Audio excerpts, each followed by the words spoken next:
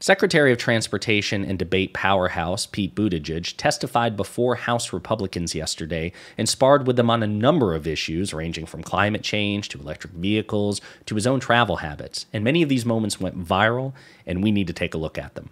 But before we unpack all that, if you haven't yet, please hit that like, subscribe, and the alert bell. Maybe check out my Patreon. I'd appreciate the support. All right, folks. So again, first things first, there's so much to unpack here. Pete Buttigieg testified before a congressional committee, so did Attorney General Merrick Garland, and I was actually out yesterday because I tested positive for COVID. So this is going to be a rather long video that I might have otherwise broken up into separate videos, but there are multiple clips I want to play of this congressional testimony between Secretary Pete Buttigieg and House Republicans.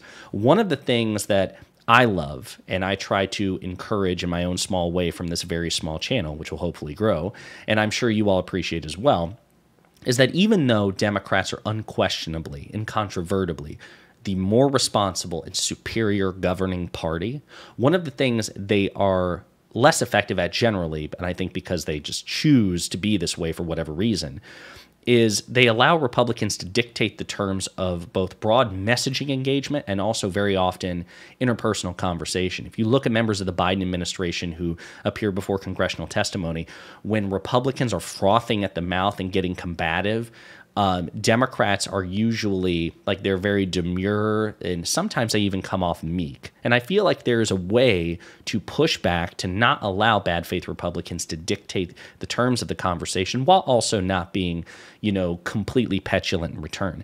Pete Buttigieg in these clips, I think, has found that sweet spot. So we've got 3 clips I want to play because they went viral and they cover a range of issues. The first one is climate change here. Pete Buttigieg, Secretary Buttigieg, spars with a Republican about climate change, and you just need to hear it for yourselves. Nobody wants these electric vehicles unless you're an elite that can afford them. People in my district sure as hell don't want them. So keep going. Why are we doing this? Is it over CO2? Yeah, we're doing it for 3 reasons. Even though the EV revolution is going to happen anyway. It's a revolution caused by... I would love to be able to answer your question, Congressman. Yeah, okay. Even though we think that transition is happening in the automotive sector no matter what, there are 3 things that we think are not guaranteed. Will it happen quickly enough to materially help with climate change? Will it happen on equitable terms that are available to people who aren't wealthy and might not be able... Short on time. If I could just please finish my answer. Let's drill on the climate change. Just finish the third. Will it be made on American soil or not? It's about CO2, isn't it? How's that? What percent of the atmosphere is CO2 that we're chasing here? I'm sorry? What percent of the atmosphere is CO2 that we're chasing here? Because you talked about climate change. I don't know the percentage of atmospheric gases. You don't know the percent of the atmosphere. What I can tell you is that climate change is real. We got to do something about it. Yeah, this one's called autumn, sir. So I'm sorry? This one's called autumn right now, so yeah. I'm sorry, I couldn't make out what you said, sir. This climate change right now is called autumn, yes. Yeah, that's the seasons changing, which respectively is not the same thing as the climate changing. Okay, what a moment. Okay, so first things first, please note that Secretary Buttigieg, they're referring to, the need for electric vehicles. And Secretary Buttigieg points out that the electric vehicle industry is coming, whether, climate deniers and, fossil fuel sympathizers want it or not, it's coming. And so he gave off his 3 reasons. Note that when the Republican Congressman LaMalfa tried to interrupt Secretary Buttigieg didn't shout, but he didn't stop talking. He's like, no, I'd like to, you asked me a question, I'm going to finish answering the question if I may. And he just does it anyway. Now, some people might say, well, he should have, because you have 2 people talking at the same time. I think it's important to do that, to make the point that if you ask me a question and I am answering substantively, you're not going to interrupt me and throw me off. Pete Buttigieg, what he did there repeatedly was refuse to allow the Republican congressman to dictate the terms of the conversation without, in turn, being a jerk himself. He's found that sweet spot. But also note the very end, how the Republican Congressman LaMalfa thought that he was going for the dunk. He's, yeah, climate change is real. This one's called autumn.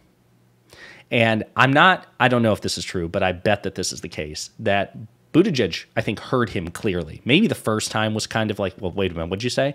But then when he asked him to repeatedly answer, part of me thinks that Buttigieg did it on purpose because he knew the moment would go viral. I'm sorry, say it again, that you think climate change is when seasons change, right? Even though the two have nothing to do with each other, right? he was correct to point out, and note even his tone of voice. He didn't call the guy an idiot, but note how he like tucked his head and spoke very slowly as if speaking to an idiot. That's the sort of condescension that these Republicans deserve. And I think, again, maybe I'm wrong, I actually speak on behalf, or I am part, at least, of an element of the progressive left in the Democratic Party that actually enjoys these moments. I want to see more of these moments. I think that this is good because it allows us to reclaim the conversation and hypes people up, sees that the Democratic Party is about substance, but we're also willing to push back in the conversation. We show strength and substance. Now, there's another clip I want to play. This is the second of three, in which Pete Buttigieg has a conversation kind of related to this, at least on the subject of electric vehicles, with another Republican Congressman, Perry, okay? We'll watch it and unpack it together. This one's a bit longer. Not market forces. This is the government funding the destruction of our own automotive industry. And I hope you know that approximately 2/3 of EV owners make... So actually, as a matter of fact, I'm going to skip ahead a bit here because he's basically making the case. Perry's position is the federal government should not be providing subsidies to manufacturers of electric vehicles. Okay, that's important for what happens next. You want the government, you want my taxpayers to pay to cut the cost, which isn't cutting the cost. If you were of the view, subsidizing respectfully, the cost. Congressman, Sir, if you were of with the all view these that there should be factors no combined, subsidy to propulsion all these vehicles, then are factors you against combined oil and gas mean subsidies? that for You every believe that oil EV and gas sold, sir, subsidies at a loss, that the cost of the, as my colleague on the other side, the gas-guzzling pickup truck is higher now to pay for the loss as you kill your administration, and you in particular kill the auto industry. And I'll remind you, in 2008, after the financial crisis, the federal government bailed out this industry. So while you're here today, will you commit and will you pledge to oppose any effort to bail out the auto industry after you force it into bankruptcy again? Will you do that today, sir? Congressman, I got started in politics when I guess the answer is the no. I Indiana yield the factory was at risk of being shut down because an elected official in my state tried to block the administration from saving Chrysler. I got involved and stood with the UAW to save those jobs, and I'll always be with auto jobs being preserved. So now there's more to this, and this is important because the next questioner is a Democrat, and she allows Secretary Buttigieg to answer his, or to conclude his line of thought. But again, note how Secretary Buttigieg continued to try to make the point. He interrupted the Republican who was interrupting him. And you may not have heard what he said because the Republican's microphone was louder, but he's going to make the point again here in just a second.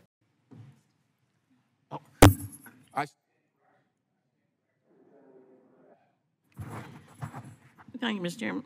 Mr. Secretary, would you like to finish your statement?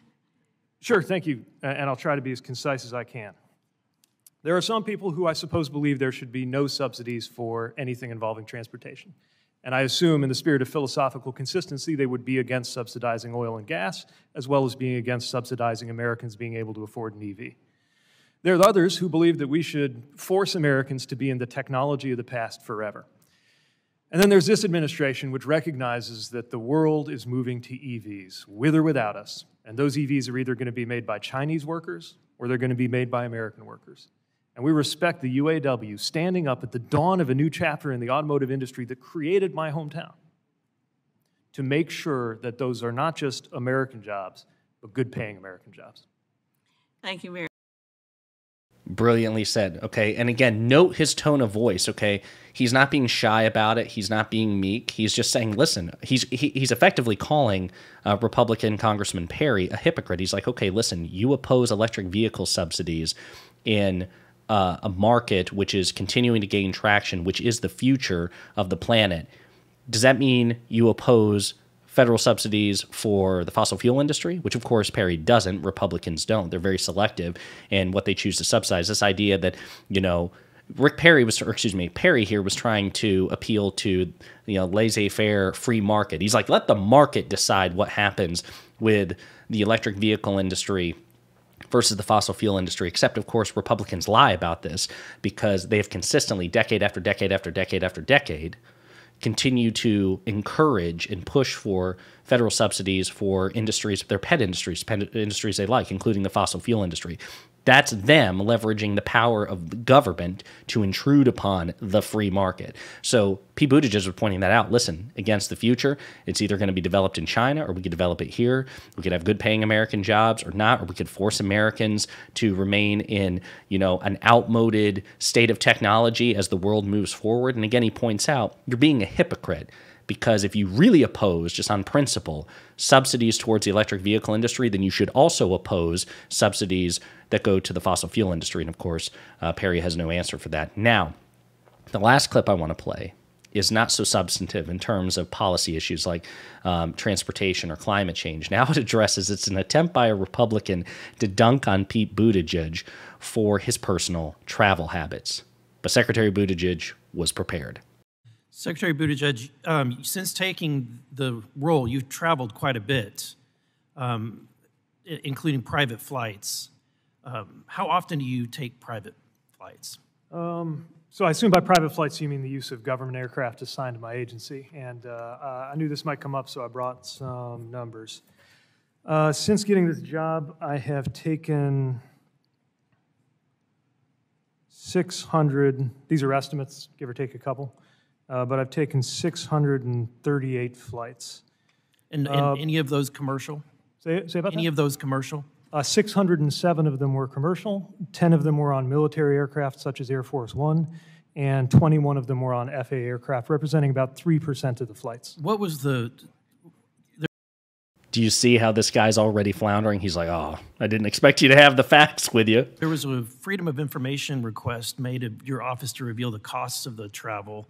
Have you provided those costs? I'd have to check back with the office to see how on the traffic, but I can tell you that yeah, we're going to comply with all it's FOIA been months requests. and you've not provided the financial numbers for that travel. Okay. Again, I can check on the status of a FOIA request, but I can you'll commit to providing that information. We will always comply with FOIA. But I appreciate the chance to discuss this because I can't help but get the sense that some people want to make it sound as if I don't Mr. travel most of Secretary. the time on commercial aircraft, which of course is untrue. Yeah, Mr. Secretary, I think. Again, note how when the Republican tries to reclaim the conversation, Pete Buttigieg, even though he has a lower microphone, even though he's not being a jerk, right? He's not insulting, he's not raising his voice. He just refuses to allow that particular person to reclaim the conversation until he has made his point. Love that energy. I think the irony for most people in my district is that they're being told that they're going to have to convert to electric vehicles to reduce their carbon footprint, and yet not everyone gets to travel the way that you do. Just once again, the way I usually travel is in economy class aboard an airliner like everybody else. When we do it differently, it's often because it will save taxpayer money. I want to get on. I'm so glad you asked this because items. I'm kind of excited to share some of the Secretary details. Love it, folks. Love it. Okay, again, note the humor, note the faint condescension. I love it. I know a lot of people don't. I know a lot of people, the smug lefty stereotype, even though so many people on the right, particularly conservative commentators, are so effectively smug. Steven Crowder is smug. Ben Shapiro is smug. Matt Walsh, Michael Knowles, et cetera, and so forth. So again, I don't know why Democrats or Democratic surrogates or left-leaning commentators apparently have to, embody the very essence of humility. But the fact of the matter is, these people are outclassed by Pete Buttigieg. They'll never be able to win a debate with him. They'll never be able to get him on the facts. He is better than them. He's smarter than they are. He is better prepared than they are. And again, even at the very end, that very timid attempt by the Republican congressman, well, you're trying to make changes to protect the future habitability of the planet, which would require changes to the lives of every American citizen to one extent or another. But they don't get to travel the way you do. And he's like, actually, no, I do travel 97% of the time the exact same way that Americans would travel. But by the way, and I know some people will have issues with this, he's the Secretary of Transportation. This isn't an issue about somebody who's being wealthy or privileged. This is a high-level government, functionary, right? A high-level government role. Of course, there are going to be some things in the capacity of his job that other normal, average citizens are simply not. We don't get Secret Service protection. We don't get a White House in which to live in. We don't get, the various situation, the various perks and assets afforded to government actors as they serve in their role. That's not an argument against making changes to American life to reduce the effects of anthropogenic climate change. Now, the question is Pete Buttigieg using those perks responsibly in the capacity of his job? And based on the facts of which we are aware, the answer is yes. Now, if he were using his authority to, take military aircraft to Hawaii for vacation or anything like that, then of course that would be a problem. Of course that would be a profound hypocrisy of which, we would need to call out. But that's not what's happening, even though Republicans are attempting to spin it that way in bad faith. Sorry about that. I know that was a long video, but those were clips that I wanted to share. And again, I'm a day behind on some of this stuff. But anyway, great performance by Pete Buttigieg. More of this energy, please, not just from, again, left commentators or Democratic surrogates in the media, but also from Democratic office holders. More of this energy, please.